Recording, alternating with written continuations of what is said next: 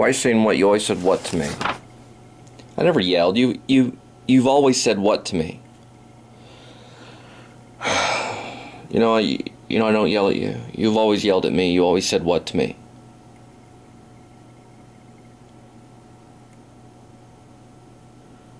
But I think it's cute. You always said what. It was probably the first time I met you. It was when it was probably breaking into Johnny's door with a tire iron. Johnny the drunk, he left keys in his apartment. We broke in. You thought we were crooks. I said hello. You said what to me. It's in our Bible, the intro page, marital page, how we met. You approached, wide-eyed with your whats. I'm writing about this. I want them to know. Everyone should know. I have rights.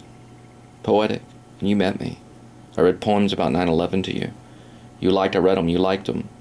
Was I too close to the buildings falling? The man on the payphone yelling King Kong like a coward running from the cloud? The threats? The nuclear suitcase? Remember? Hiding in the basement?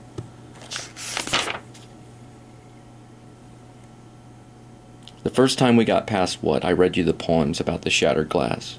And the glassman fell today, remember? And the Talk magazine lady recorded it.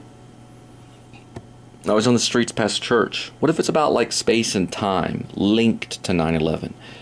Would that be more important than my rights? Or poetic rights? I have those rights.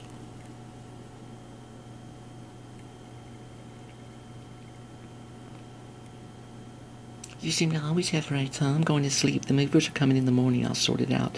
We'll feed them lunch. Now shut up. Get the boxes packed and finish packing. We'll move, because tomorrow we got one day with the film, and that's it. I have to pay by the box in the hour. Wait till tomorrow. Leave me alone. I love you. Yeah, okay.